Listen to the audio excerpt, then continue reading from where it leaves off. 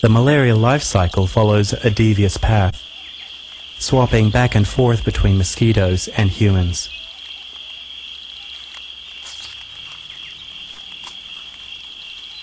This mosquito is infected with the malaria parasite.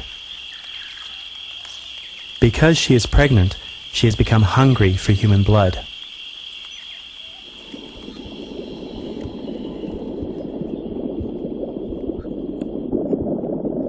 During the bite, she injects saliva to stop the blood from clotting.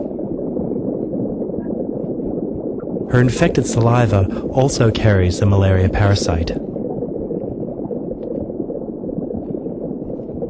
The parasite rides the bloodstream like a network of roads, seeking its first target, the core of your body's blood system, the liver.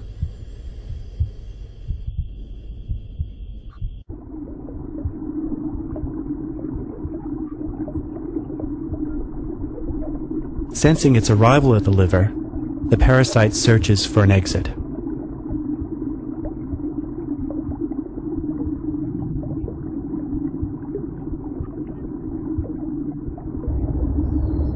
A sentinel Kupfer cell is the entry point to liver tissue.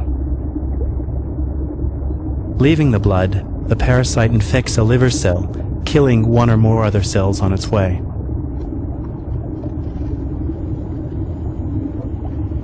Over the next few days, the parasite undergoes hundreds of nuclear divisions, copying its DNA over and over again.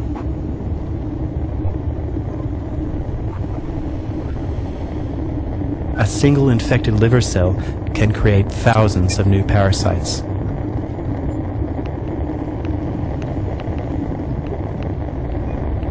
The next generation of parasites are modified to infect a new target: red blood cells.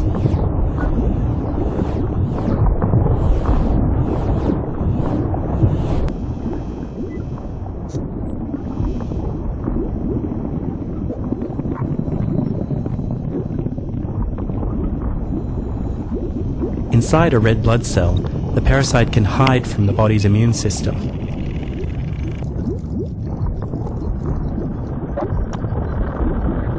The parasite slowly devours the contents of the infected cell and creates more parasites.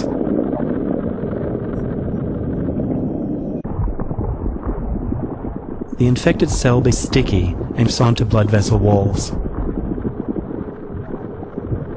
Once mature, the infected cell bursts, spreading more parasites through the bloodstream.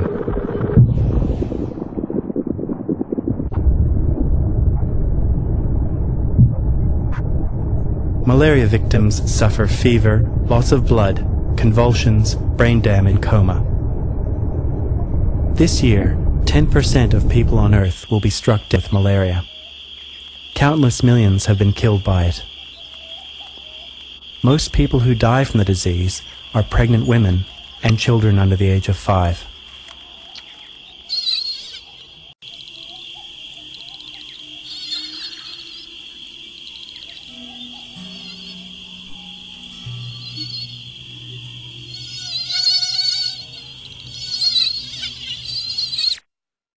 Mosquitoes are usually vegetarian, preferring to drink nectar, fruit juice, and honeydew.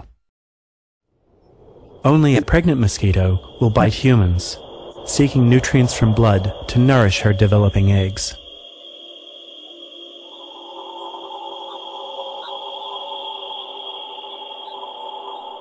If she drinks blood from someone infected with malaria, she too becomes infected with the disease.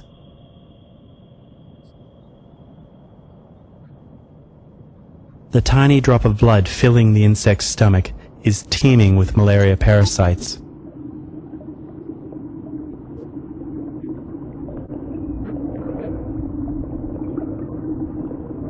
The parasite form that is deadly inside humans cannot survive a mosquito's stomach and is slowly digested with the rest of her blood meal. However, back in the human host, a few of the parasites turned into a different type of cell, one that is sexual but remains dormant.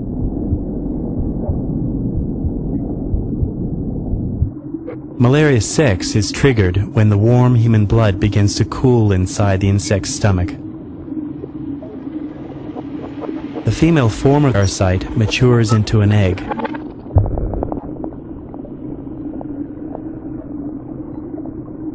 The male form takes a while longer to mature into sperm.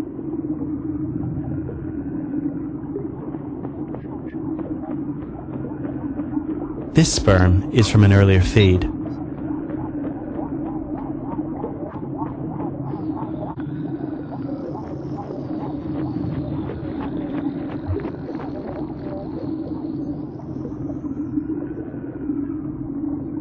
The fly's cell can glide and begins to explore its new environment.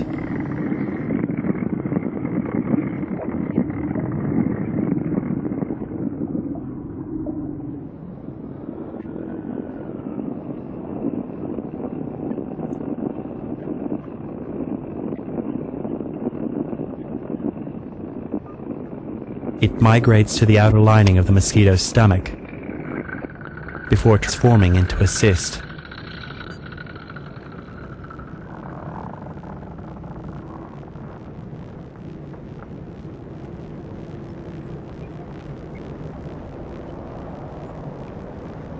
Each cyst produces thousands of thin, tiny parasites which seek out and infest the mosquito's salivary glands.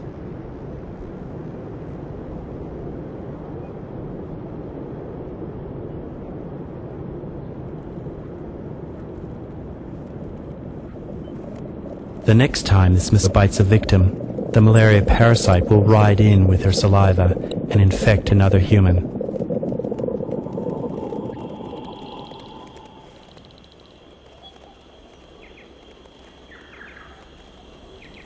This year, 10% of people on Earth will be struck down with malaria.